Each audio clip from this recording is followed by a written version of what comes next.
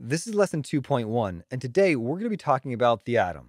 Our goal is to explore the atom and learn how protons, neutrons, and electrons vary in different elements and different isotopes. Now let's start off and think about the size of an atom, right? We've all heard that atoms are small, but how small is an atom? And not only atoms, what about the stuff inside an atom? How small are the particles that make up an atom? Those things are known as subatomic particles, and subatomic particles are protons, neutrons, and electrons. Those are the things that make up an atom. Now, in order to understand really how small atoms and the subatomic particles are, I'd like to start with something a little bit bigger, that is, red blood cells, right? Red blood cells, we all have red blood cells. They're really small, you can't see them. Now, how big are they? And to understand this, I'd like to think of an analogy. Let's suppose your hand was the size of an entire football stadium. How big do you think one of your red blood cells would be? It turns out that if your hand were the size of an entire football stadium, a red blood cell would be about the size of this bouncy ball. Now, let's continue on and think about, well, what if this red blood cell were now blown up to the size of an entire football stadium? How big would an atom be inside this red blood cell? Okay, and we're going to think not about just any old atom, right? Different atoms have different sizes. So what about a carbon atom? Carbon atoms are found in red blood cells. They're found throughout your body. They're very, very important. So how big would a carbon atom be if a red blood cell was the size of an entire football stadium? What do you think? It turns out that a carbon atom would be about the size of this little bead if a red blood cell were the size of an entire football stadium. That's pretty small. But let's not stop there. What if this carbon atom were now the size of an entire football stadium? Now we could see the stuff inside the carbon atom, right? The protons, neutrons, and electrons. And let's think about, well, how big is a proton, right?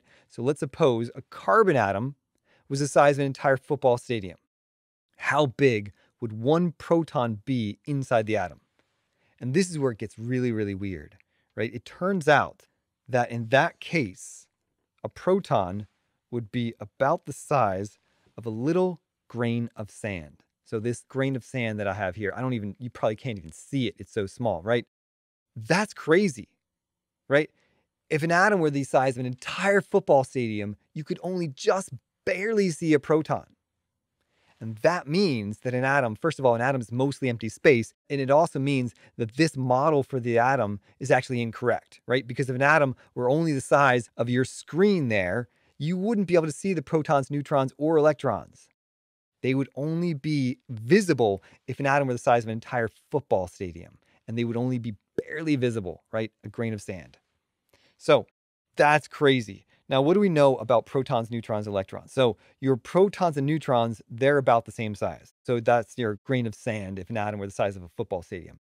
Now, electrons, it turns out that electrons, we don't even know how big electrons are. We think that they're smaller than protons and neutrons, but we don't know the exact size. What we do know about protons, neutrons, and electrons is that protons have a charge of +1, neutrons are neutral with a charge of 0, and electrons have a -1 charge. Okay? And so I want to kind of stop here, and I want you to spend some extra time today going through this simulation. This is a simulation that's put together by the University of Colorado, and so just go to this website, phet.colorado.edu/n/simulation/build-an-atom. And we're going to be building atoms together in kind of a simulated lab here where we can look inside of atoms. All right. Now, PhET actually has a lot of cool simulations, a lot of chemistry simulations, some physics simulations, some biology simulations, but they have a lot of cool stuff. So we're going to go there today. You could simply just search PhET, build an atom, or you could just type this into your browser. All right, so let's just go there now. All right, so what you can do in your browser, you can type phet.colorado.edu/n/simulation/build-an-atom, or you could just simply do a search for PhET and build an atom. Okay, and then this will pop up. So you should see something like this. Once you come to here, you're going to press the play. So just click right in here, and then this is going to come up. It's going to load the simulation, and you can have some choices, right? 3 different choices. Choose the atom choice, all right? And then this is going to be the simulation right here.